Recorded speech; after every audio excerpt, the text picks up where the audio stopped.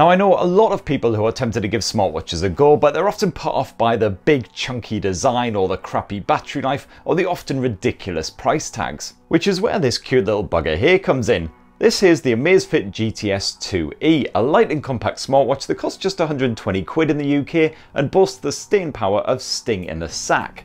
We are talking days of action from just a quick charge. Now I've already reviewed the fresh Amazfit GTR 2e smartwatch, and for the last couple of weeks I've had its smaller sibling, the Amazfit GTS 2e, slapped on my pale ass northern wrist to see how it stacks up. So here's my full Amazfit GTS 2e smartwatch review, and for more of the latest greatest tech, please do subscribe and ding that notifications bell. Cheers! Now the spangly new Amazfit GTS 2e looks and feels identical to last year's GTS 2.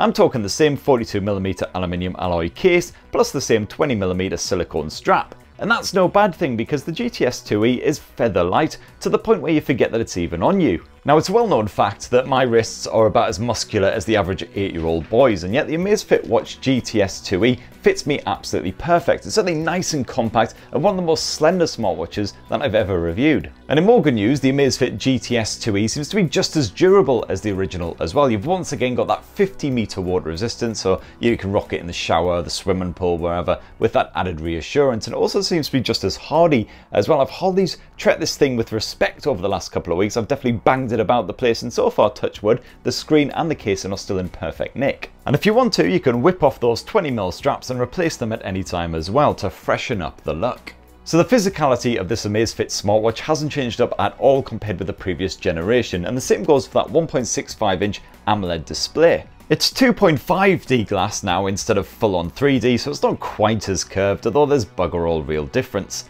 This screen is still perfectly responsive and there's no issues with the visuals either.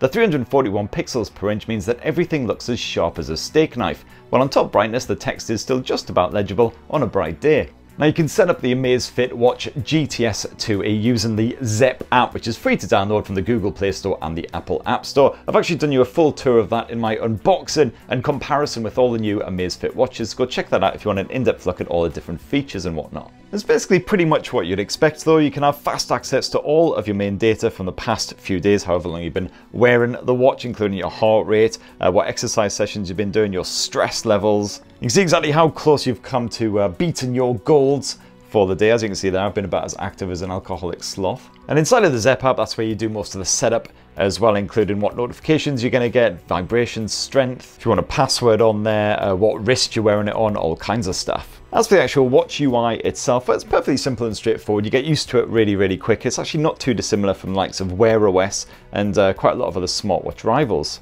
Now, as you can see, you've got an always-on display which you can activate and deactivate in the settings. Once you turn on the watch with a quick push of that button or by actually just tapping the screen, you then got access to the full watch face, which can be configured. Whoops, I didn't do a very good job of that, did I? Just long press on it and then you can choose from a variety of other options. If you dive into that Zepp app, you can upload a whole bunch more to the watch as well, including some up-to-date ones like a Christmas reindeer.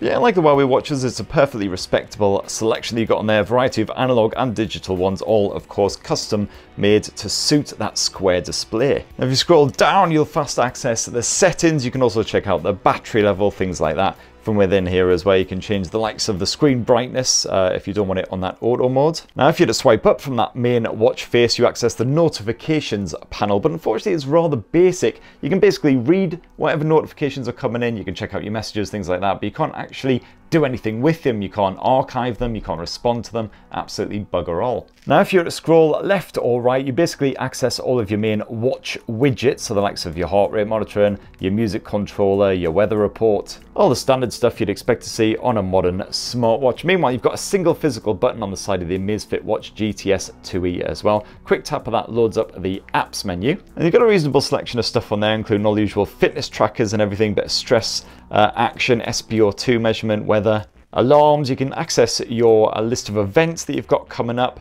But unfortunately, there's no stopwatch in there, which is kind of annoying. No stopwatch or just timer in general, which I definitely missed. And it's also worth noting that that dial does actually rotate as well, but that doesn't actually do bugger all. So if you were to load up the apps menu and then rotate the dial, it doesn't scroll you through your list of apps. Sadly, you have to use the touchscreen controls. And when the watch is awake, you can also double tap that side button in order to load up your favorite app of choosing, which by default is the exercise tracker. Boy, does this watch really not know me at all. And as far as your sports stuff goes, you get quite a lot packed into the Amazfit Watch GTS 2e, despite that cheap asking price. You've got built-in GPS support in there. You've also got that BioTracker 2 sensor on the back end, and that of course does your heart rate measurement.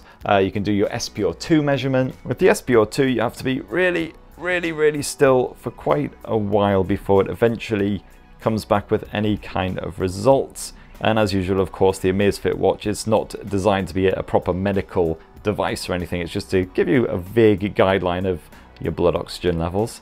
I am maintaining still. Come on, just finish it. Oh, there we go, 94%. Oh, that's not particularly good.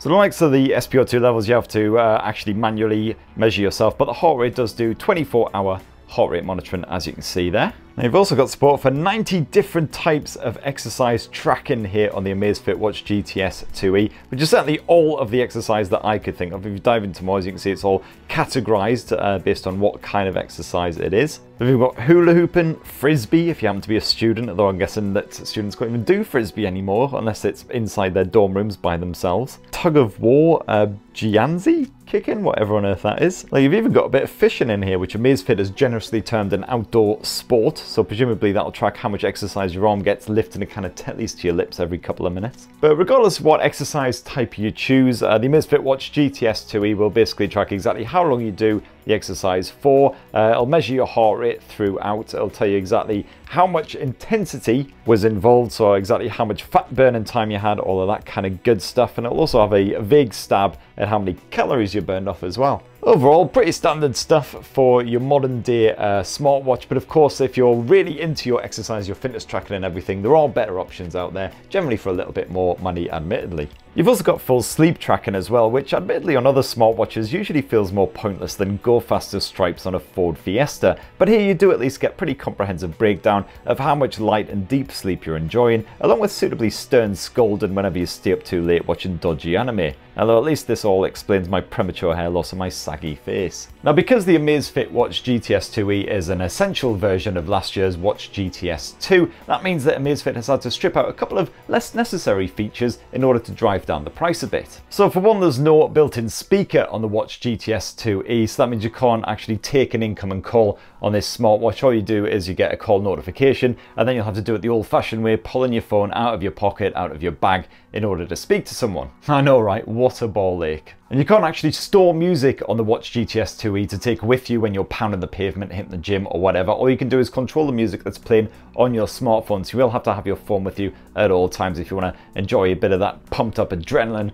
Get in, you know, like, "Argh." And this may be an essential version of the original Watch GTS 2, but you do actually get one bonus feature on here that you won't find on the original watch, and that is a temperature monitor. And as you can see there, this can actually track your temperature throughout the day, just like your heart rate as well, and then it'll give you a little warning if it exceeds sort of standard levels. You can have it set to either centigrade or Fahrenheit as well, depending on your region. And considering having a high temperature is one of the key indicators that you might possibly have a rather popular disease that's doing the rounds right now, that's definitely a good addition to have. Now let's finish up with the battery life. And Amazfit reckons it uses the exact same size of battery for this essential version of the smartwatch compared with the original GTS 2 from last year. But all the same, it reckons that the battery life has increased from 7 days to 14 days on the Watch GTS 2e. Now I got no idea what you've got to do exactly to get this supposed mythical 14 days of battery life, because I certainly got nowhere near that. I tended to get around sort of 4 to 5 days of use at this bad boy, but that admittedly was with all of the features turned on, like the 24 heart rate tracking, the always on display, the notification support, all that good stuff. And that is still a better result than you get on most other smartwatches out there, the likes of the Apple Watch and many Wear OS devices as well, which tend to only last a day, maybe 2 days at a stretch. Unfortunately, of course, the Huawei watches are much better, generally given at least a week or two of use per charge. So if you're really keen on extremely long battery life, then they are a good one to check out. I'm still perfectly happy with 4 to 5 days of use per charge. And then you've got the bundled magnetic dock, of course, which comes with the Amazfit Watch GTS 2e. Just slap that into your laptop or whatever, stick the watch on the other end, and you generally get a full charge from empty in around sort of 90 minutes to 2 hours. And that right there is my full final review of the Amazfit Watch GTS 2e after having it slapped on my pale, skinny little wrist for a good couple of weeks using it as my full-time smartwatch. And I've got to say, I do personally prefer the GT R2E, which I reviewed a couple of weeks previously. It's a bit chunkier, but I prefer the circular finish to it. You do get better battery life as well, although that's not to say that the battery life here is bad. And the GTS 2E was a perfectly commendable smartwatch. For 120 quid, you get a lot of smarts packed in there,